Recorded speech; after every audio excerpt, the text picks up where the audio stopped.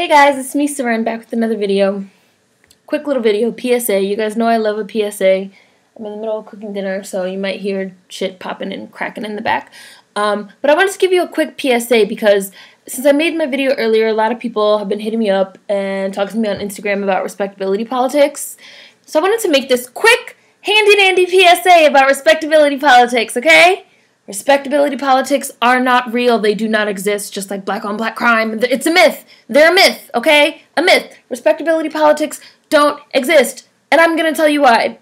Respectability politics are illogical and ridiculous, okay? If a person is racist towards black people, nothing that I can say or do as a black person, no amount of respecting myself, in the words of Kendrick Lamar, is going to change their mind about me. They're going to think I'm a nigga no matter what. They're going to think my husband is a nigga no matter what. You know, if he has his hair combed and he's wearing a suit, or if he's, you know, if his hair is nappy and he's sagging his pants and he's blasting rap music, they're going to think he's a nigger no matter what. There's nothing he can do to change that, okay? Respectability politics are a myth. So Kendrick and all you other assholes talking about we need to respect ourselves and we are somewhat responsible for the way we're treated. Shut the fuck up because you're retarded. That's not how the fuck it works, okay? We are not even 1% of the problem. We are 0% of the problem. The problem is systematic racism, okay? Human beings in this country, in the United States of America, are supposed to have certain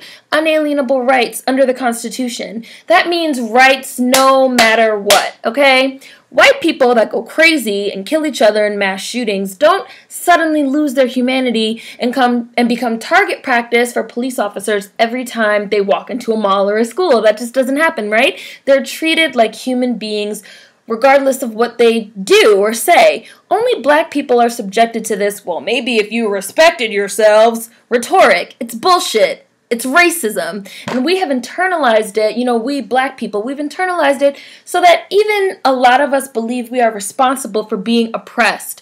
We are not responsible for being oppressed. Let me say it again for the person in the back. Kendrick Lamar, I see you. We are not responsible for being oppressed. No. Martin Luther King was shot in the throat by white people while wearing a suit and tie and preaching nonviolence. So what was the excuse then?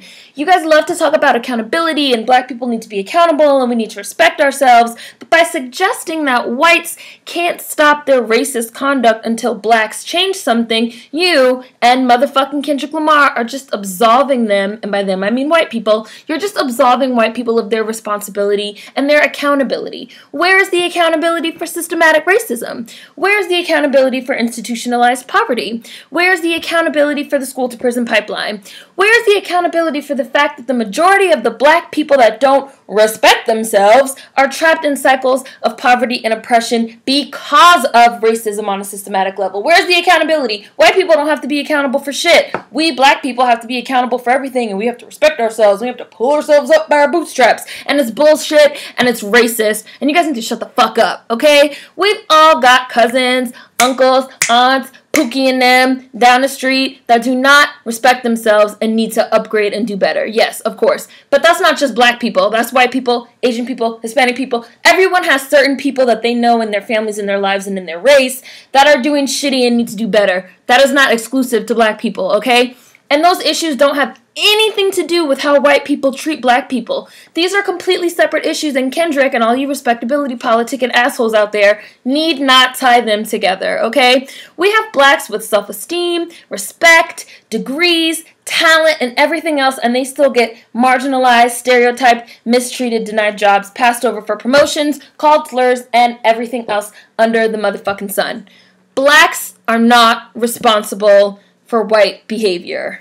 I repeat, blacks are not responsible for white behavior. And one more time for Kendrick Lamar in the back, blacks are not responsible for white behavior. Not even 1%. This has been a public service announcement.